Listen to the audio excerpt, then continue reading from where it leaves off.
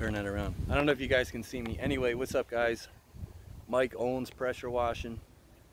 I'm going to show you why I like these surface cleaners. It's a 19-inch Whisper Wash Classic, and if you guys are new and want to get a good surface cleaner, I think this is the way to go. It's what I did. And when you got to make sure you get the 4-tip bar. Well, I guess you don't need to get the 4-tip bar, but I did, and I'll explain what I did. So you can put 4 tips in. Like these are 25025s, okay? I use this for my 8 gallon per minute, my 8.5 gallon per minute. I'm actually going to be upgrading these to 2503s. So that means that's 12 gallons per minute total.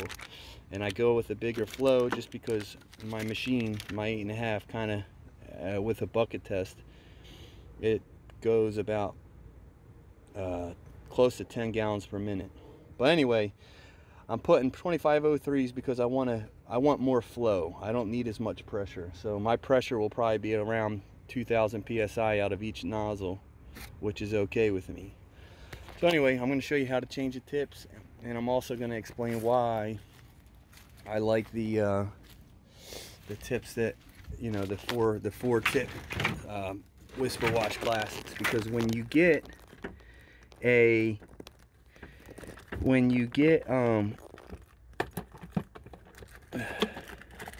start out and you say you have a 4 gallon per minute machine, which I think is pretty much the minimum, and you get a classic 19-inch, you can actually clean with that. That's what I did. So I had a 4 gallon per minute machine when I started, and I'll show you what I have.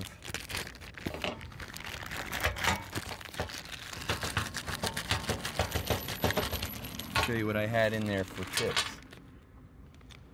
So hold on one second. Okay, so I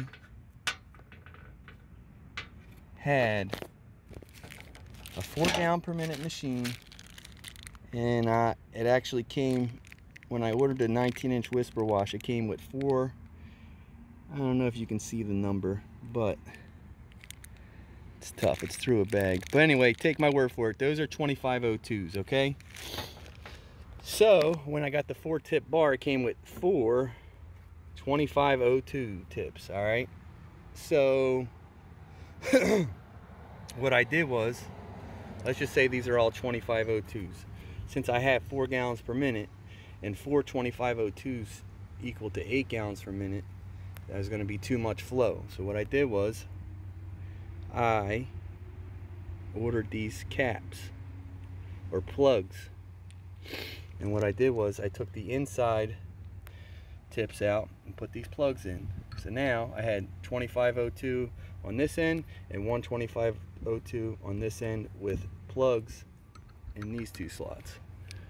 And what that does is that gives you the proper flow for a 4 gallon per minute machine. Now if you that's ideal. You have to kind of move a little slow with this 19-inch, but it still gets the job done pretty good. I mean, I'm not talking real slow either. It gets the job done. Anyone that's ever used 2 2502 tips in a 19-inch surface cleaner will tell you it's really not that bad. It does a good job. But if you have the intention on upgrading, then all you got to do is remove the plugs and put, you know, 4 2502s or 25025s or 2503s, which I'm moving up to. and then you're upgraded. So basically, instead of getting the 16-inch Whisper Wash for your 4 gallon per minute, when you upgrade to an 8, you'll have a compatible machine for your 8 and your 4. So I'm going to change these tips right now, and I'll walk you through it. All right, so what I did was I got a 15 millimeter socket, and I loosened all these bad boys up. All right, loosened all these up. Now when you pull them out, just check them out, checking the holes. I recommend leaving the, if you have your water hooked up to it, you know, maybe squirt some water without the tips through these holes so it clears all these lines out, because you're gonna have some shit in there. I don't know if you can see it, but anyway, so what I'm gonna do is I'm gonna leave these holes open, but what I'm gonna do is I'm gonna demonstrate how they, you know, how they go back in. So I got my new bag 2503s right here. I'll get those put in. What's the 561? yeah, I'll take your number.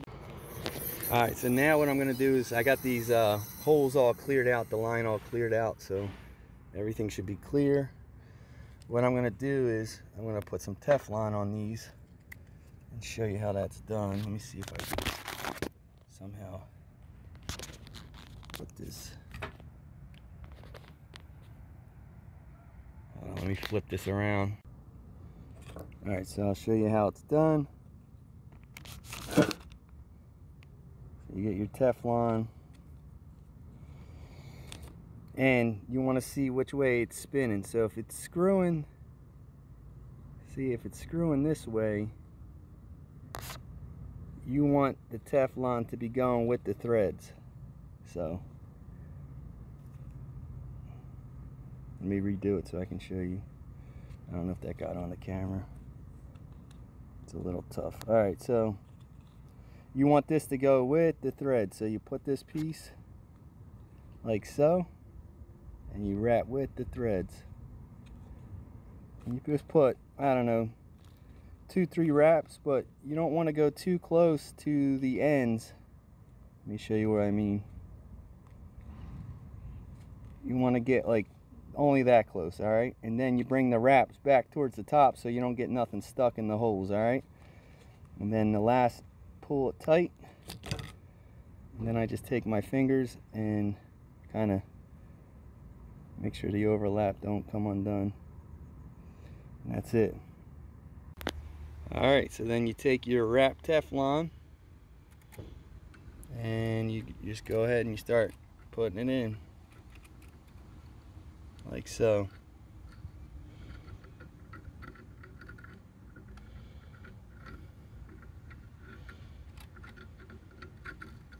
Make sure, you got to make sure you're in the right threads, because it will fuck your shit up if you don't get in the right threads. Make sure you got a nice, yeah, I'm having a hard time doing this with the camera.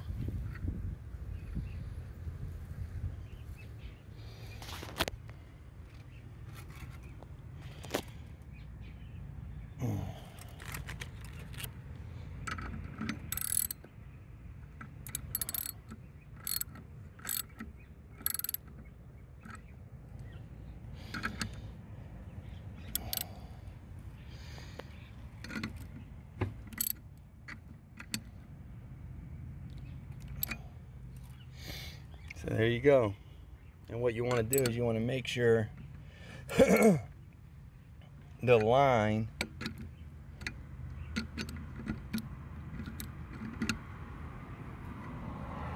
is going parallel with the bar.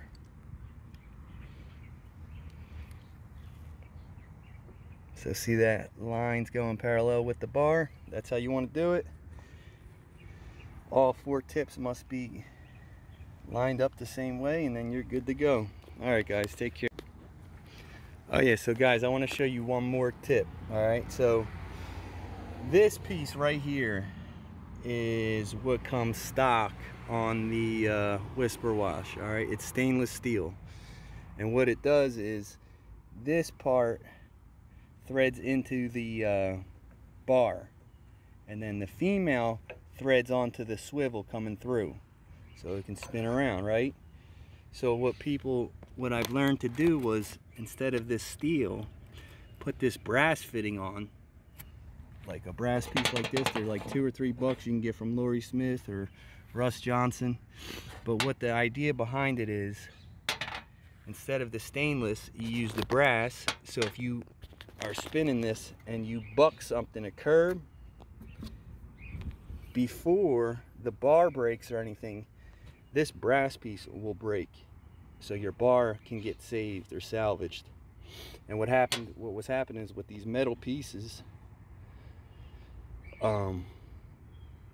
this wouldn't break as easy, so the bar would break. But I guess Whisper Wash can't warranty, or they can't, something, you know, they can't sell it with this because, you know, it'd be too dangerous. I guess, you know, it doesn't stand up to the test. But if you do hit something and you put this brass piece on, the brass will snap before anything. Next time it happens, I'll show you a picture. What happens is, this piece gets stuck in the bar and this piece just snaps right in half. Then you got an easy out. I'll make another video next time it happens. But anyway, that's another tip or trick that I learned along the way. But all right, guys, that's pretty much what I'm gonna do. I'm gonna, you know, before I put these 4 tips in all the way, I'm going to clean it out really well with the pressure washer on, let it rinse all the debris out. But because I had a little issue, I want to see if it fixes it. But this is definitely, I think, the best starting surface cleaner to get. When you have a 4 gallon per minute, you put plugs in these 2. They sell a 2-tip bar anyway, but I like the idea of the 4-tip bar, so I bought it when I had a 4 gallon per minute. Plug the 2 inside holes and put 2502 in this one and 2502 in this one. And then when I upgrade it to my 8.5, I'm able to use the 4 tips as my, you know, whatever ones I decide.